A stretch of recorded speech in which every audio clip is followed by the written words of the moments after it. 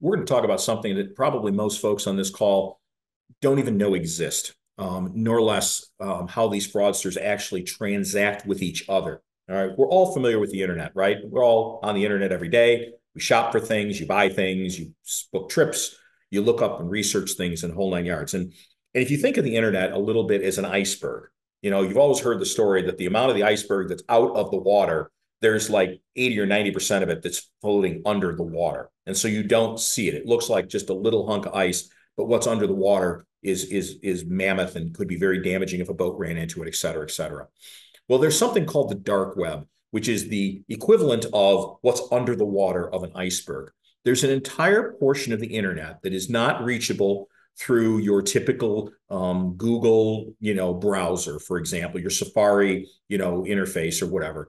But bad guys know how to get to it. And it's an entire operation of underwater criminal activity in most cases, pornography in another. There's just a lot of things that run around in the dark web that, the folks on this call are not participating in. But for what we're finding, and we just started working with a new company called Q6 Cyber that is doing something that is incredibly interesting because they actually have set up shop. The guys that founded it are former NSA, former Marines, super deep security, and they've gone now into private business. And they basically go out and they scan the dark web looking for information that is about our bank and our town and or our customers. The check you're looking at on the screen right now is a check drawn on one of the customers of First Community Bank and Trust. And that check for a little over $10,000 was put up for sale on the dark web so that someone could take that image, recreate it, reissue it to a different person, maybe change the dollar amount, and try to actually pass that check against our customer's account. We caught this one.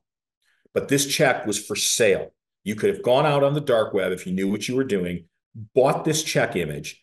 Then the fraudster, you can see then on the photo that the bottom is covered up. That's covering up the routing number and the account number. Well, when you buy the check, they expose that. So now you have my customer's name, you have my bank information, you know who it was paid to. They're going to change that, the dollar amount, and all the routing information, check number, and account number on the bottom of the check. And you can buy that. I mean, you can pay 20, 40, 50 bucks to buy this $10,000 check that you're going to alter and then deposit it on your own account because you're going to put it in your name or a rogue company's name, and then submit it to try to clear it against our bank.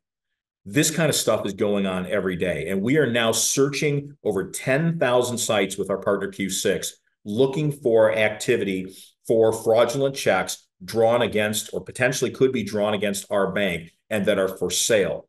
Obviously, if we see one of these items that is out there for sale, we can stop pay it and alert our customer before this item gets bought, re-engineered, and then tried to be, delivered to the bank. Absolutely unbelievable activity. And when you go out on these sites to see what's going on, it's just mind-blowing to think that there is an entire criminal enterprise out there selling checks of financial institutions all over the country trying to perpetrate fraud.